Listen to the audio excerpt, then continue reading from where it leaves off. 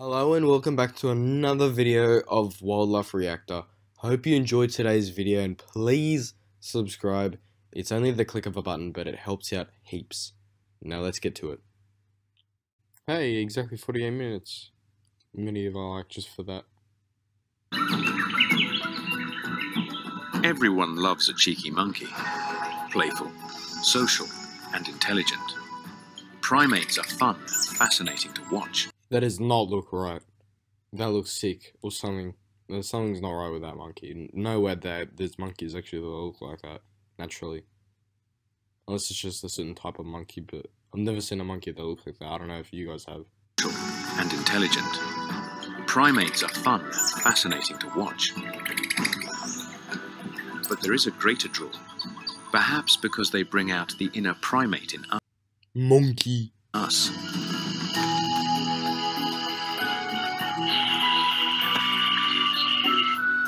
Through Africa, South America, and Asia, our wild cousins are far more diverse than you might think. Ever-adaptable masters of survival. Since when could apes or monkeys or whatever go in the snow? I'm learning so much new stuff. I'm not big into primates and apes, but since when could they go into snow? I thought they were like jungle only.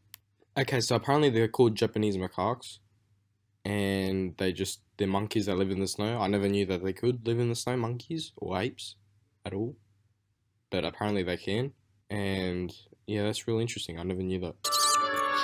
We enjoy watching their lives, but in doing so, we might learn a little bit about ourselves. Damn.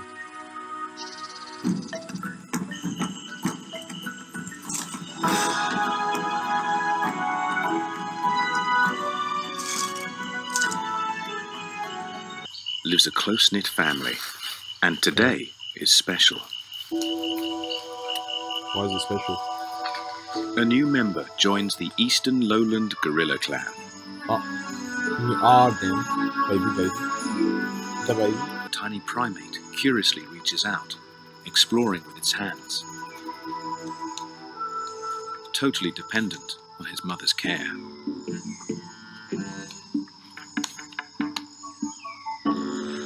Proud family members gather, all eager to get a glimpse of their new sibling. This is very human-like. You know, they get the new baby. Everyone wants to see the new baby, new sibling. Probably going to be annoying in the future, but you know. In their society, as in ours, babies have great appeal. They all want to greet the new arrival. Everyone seems deep in thought. It's his job to protect the family, and they are never more vulnerable than with a child. The leopard, Ah, leopard. a deadly jungle hunter. Yeah, they go for gorillas.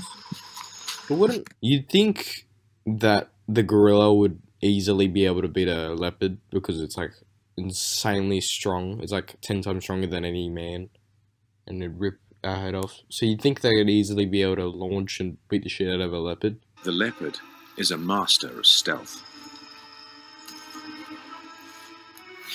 But the silverback spots its track.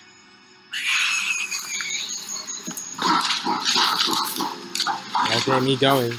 In this way, the gentle giants can avoid direct conflict most of the time. The biggest of primates, he stands as tall as a man and weighs more than 150 kilograms. He's truly the king of the jungle. The gorilla's kingdom is the dense, dark tangle of rainforest that stretches across much of Central Africa. This is where our first primate ancestors evolved. More than 20 species of monkey share the gorilla's homeland. Because there are so many living in the same area, each sports its own unique markings, making it easier to recognize their own kind. That's pretty smart, like evolutionary-wise. Like, they each got their own, like humans, they have their own distinct looks. Genetics suggest primates appeared just before the demise of the dinosaurs, around 85 million years ago. There are now around 160 species. 160 species of monkeys. That is not that much. That is like, I'm pretty sure this donkey. I'm pretty sure the donkey, all like over 100 species. Just the donkeys alone. So for monkeys to have over 100, like about 100 species, that is not that much. That looks like a bat more than a monkey. Bat monkey. The tiny species like cotton-top tamarins give an idea of what our earliest ancestors might have looked like. Their bird-like chirps allow the group to stay in contact so that no one gets lost in dense jungle. Having good communication and friends to watch your back is very useful. There are many Yeah, they just kind of yell at each other. good Yeah, they just kind of yell and howl at the top of their lungs. That's good communication always. communication and friends to watch your back is very useful. There are many dangers in the rainforest. Man, I do not like spiders. They look ugly. They are. Oh, they are awful looking. Like, look at this. Look at the way it walks. Oh, and it's got 8 legs. And it's got poison. Oh, ugh. Red howler monkeys use their vocal gifts to proclaim their territory and keep their clan together.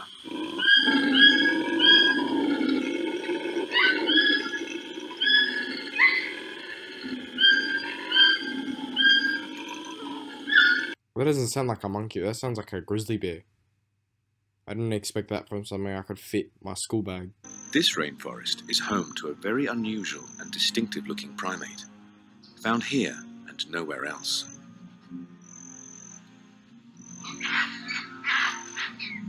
That is one ugly monkey. And what is that nose? It looks like a Minecraft villager. King Hooter is a male proboscis monkey. His gruff calls unite and reassure his group. His harem of half a dozen females and their young always stay close in the canopy. One of his females has an infant, just a few weeks old. They are not the only primates enjoying the canopy. The long-tailed or crab-eating macaques have a broader diet than the proboscis and aren't so dependent on the trees, but seem to enjoy the larger monkey's company. A young macaque watches intently. She seems fascinated by the little baby. For the first few months of life, the baby will cling to its mother's side. There is a long drop, and she doesn't yet have the head for heights. The monkey plucks up the courage to make its move. This sort of mixed species interaction is extremely rare, though it has been witnessed in several species of primate. Being social is a family trait. The macaque tries squeezing itself between mother and child.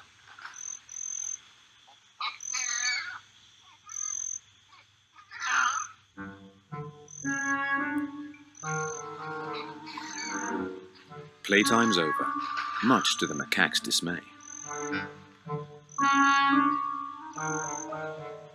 It can be hard living with a monkey on your back.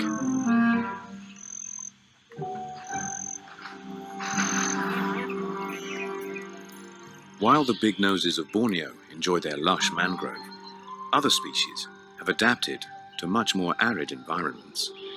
Bonnet macaques take advantage of the buildings of other primates, which now abandoned, offer great shelter and a vantage point to look over India's hot, dry forest. So they literally rolled the people for their buildings.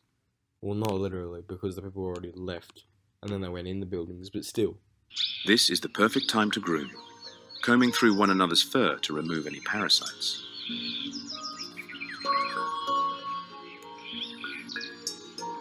The older animals in the troop have a spectacular knowledge of their patch and know when different foods come into season. Damn, that's advanced. They know which season the fruit grows and which fruit goes in which season. That's pretty smart. As they travel, the younger animals will learn the ropes. At the moment, the dish of the day is jackfruit. The biggest fruits grow on trees. Jackfruits are packed with sweet flesh, high in fiber, and delicious to us as well as our fellow primates. Once they've found a ripe fruit, the monkeys look shifty, wanting to keep the treasure from their neighbors. They can defend them from other troop members, but some diners are harder to turn away. Well, our pops a bear to eat the same fruit. Damn. They are forced to surrender the table to the next customer.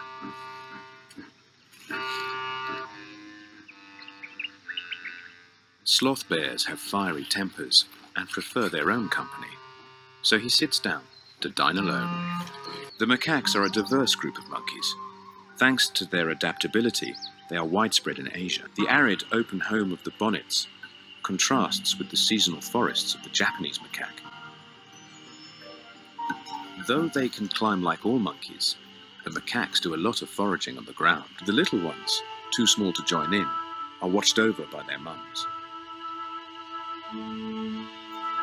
The social status of a mother will be handed down to her daughters and must be adhered to throughout their lives.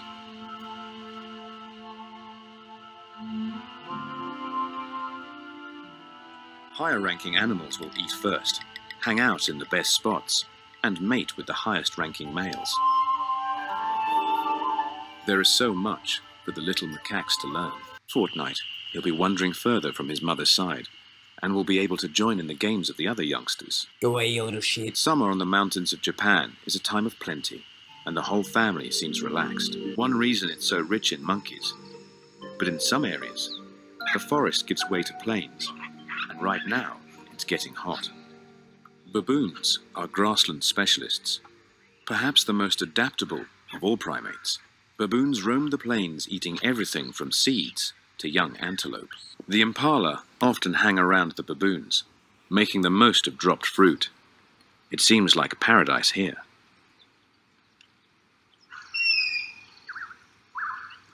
But it has dangers of its own.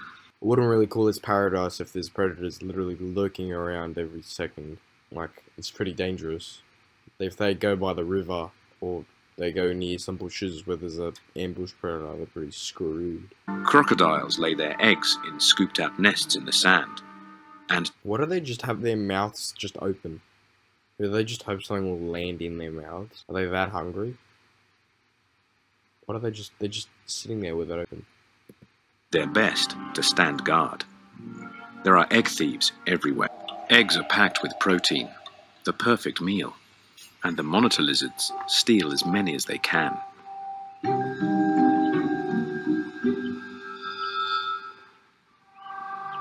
Their antics give the brainy baboon an idea. The lizard has already opened the nest. He just has to wait until the crocodile is distracted by the thieves.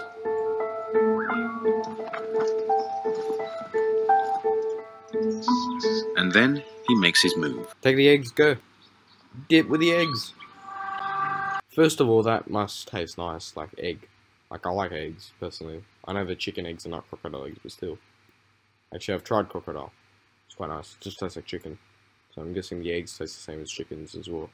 And B, that must be so shit for the mum. That poor mum. They can't really do anything, and they're not very fast on land. It just kind of has to sit there and watch its babies getting eaten. Though the banquet is short-lived.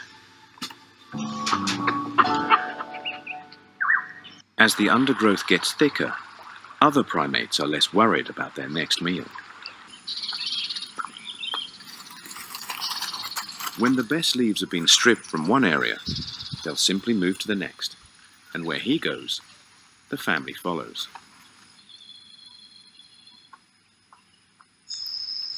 The baby gorilla is now hanging out with older cousins, and they follow the silverback wherever he goes. He's a strong leader, so perhaps an aspirational role model. Like the Pied Piper of primates.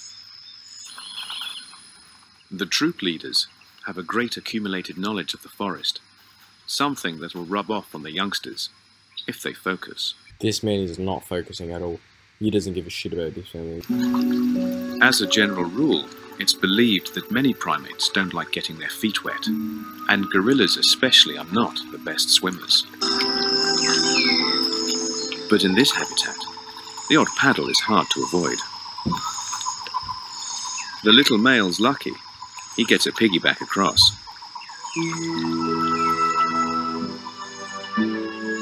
The silverback knows that if they want to get to the best food, they must cross the streams.